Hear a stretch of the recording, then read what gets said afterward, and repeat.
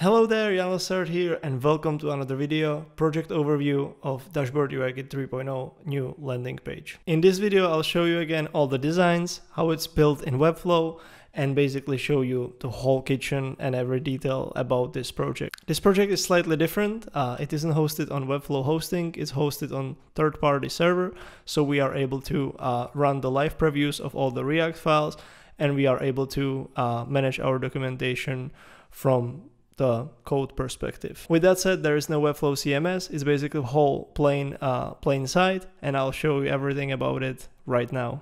Let's look at how it's built. So this is it. We will be looking at this website, how it was created. We will be looking at a couple of subpages. We have what's new, which is a changelog, which doesn't have to be now finally on a Gumroad detail. We have a full preview finally as a separate page, not as a pop-up as it was previously built. And yeah, we will be looking at all the details. So let's look at how it's created. One more thing before we start. This is how it looks previously. We had this website for over probably 2 years. It was doing quite a good job. We sold over 1,000 licenses, but there were always sort of little struggles. Full preview was as a image. Basically 10 images below each other, and as a pop-up. It was basically massive struggle for people to find even the demos, which, I mean, it's a massive button, but it wasn't super clear where they are. So we were getting a lot of questions about this. So that was the main reason why we try to create sort of a different structure, create different logic of the website, even though it's sort of still the same sort of selling page. Anyway, this is the design. Some of you might even remember it from one of my first videos, which are not anymore on this channel, where I was basically creating a style guide. So this is something what I'm always creating first, as you might remember from both of these project overviews. I basically have all the buttons, all the text sizes here to be sure that when I'm creating a style guide in Webflow, I have all the elements created, and I'm sort of being aware of what's going to happen with all the elements. We have some sort of landing page, which is the first part. I'll zoom it somehow with an overview of what's included in the package. We actually strip it down a little bit because it was probably way too many numbers, and as you can see, the section is quite big, and with 2 rows of just the numbers, we were again putting the content, which is more important, as the design package or code package below, and it could again hurt the feeling of where to find these informations. So then we have some sort of details about the design package. Then we have a whole section for the React.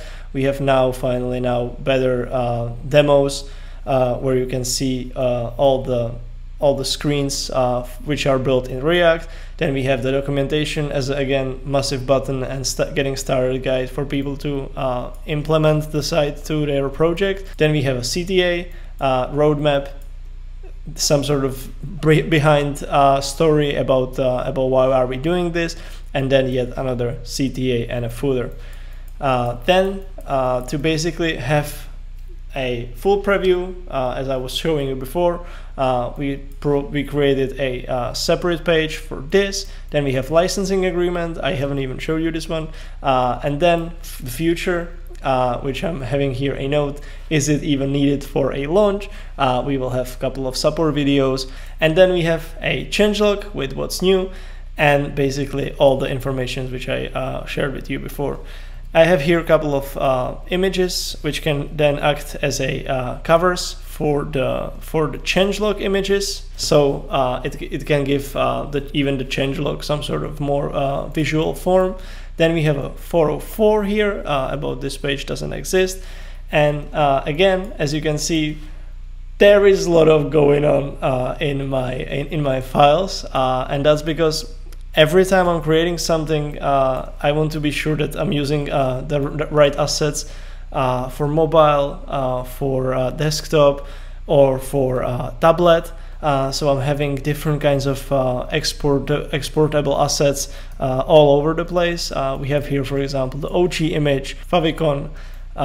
Then we have, for example, here exportable the homepage hero image, and then we have all separate 4 tabs of a features pages. Then I have here some sort of image with the grid showing how the grid is built, and a couple of other small things so I can easily export it for the website. I hope everybody is doing it this way. I'm now a little bit ashamed that this is how all the stuff which I'm showing you every time looks like, but this is how I'm creating stuff, and I guess in my eyes this is the easiest way how to build something like that. Anyway, let's jump into Webflow and see how it's created. And this is the build. Again, I'm following the same logic of the portfolio website. I try to always do stuff with this sort of logic. I have a section which is wrapping the website with 32 pixels from side. So basically, whenever you go smaller, you still have these 32 pixels from side, and then here 100 pixels padding from top. Then I have a wrap, which is doing the max width of the website to 1100 pixels. And then I'm putting basically everything inside it. I'm using a lot of grid, which I find that's the easiest way for me to build stuff, because when I'm using Flexbox with normal div blocks, you need to somehow be always aware of the last bit, which will somehow need to have a space. But with grid, you basically have the space on the exact number you need. You don't have to be worried about the last item with some sort of CSS combo class or anything like that. That's why I feel like the grid is the easiest. And then again, it's really nicely shrinking. Once you go down, you have option to go into 2 rows and create something easy like that. Then we have two blocks, which are basically the code package and design package. And this is where it starts to get fun. You can see that there is plenty of little elements and little details, except for this one. This one is an image. But you can see that there is tons of small details, like this code package deco, these little dots, all these small gradients, which I loved. I loved 2 years ago. I loved it when I found it recently as well. So that's why I still have it here, and I think it's pretty cool. But it was pretty good fun to have these everywhere, and as you can see, they are basically the whole structure of the whole website.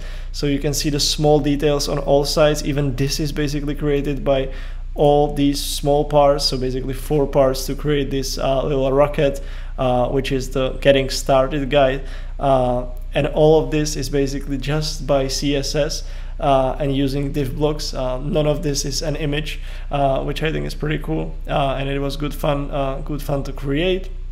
Then we have basically tabs here, which as you can see, we can take a look at tab 2, tab 3.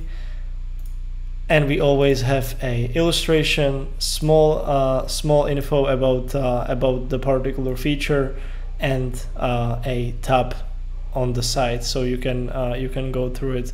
And then we have here all the screens and basically blocks, which are then linking to certain parts on a full preview. Then we have a section for React. We have here the same sort of logic for home feed, which is linking to a live link on preview-dashboardui.com, where you can actually go through all these things in details on the live React site. So this is how we're showing users the demos which they get if they purchase the package. Then we have CTA. We have 2 packages which you can get. One is recommended. That's obviously absolute tag, absolutely position tag, and then we have a roadmap and a couple of other options, and then we have a footer. So then if you look at, for example, the licensing agreement, that's a text page with a lot of details about the licensing.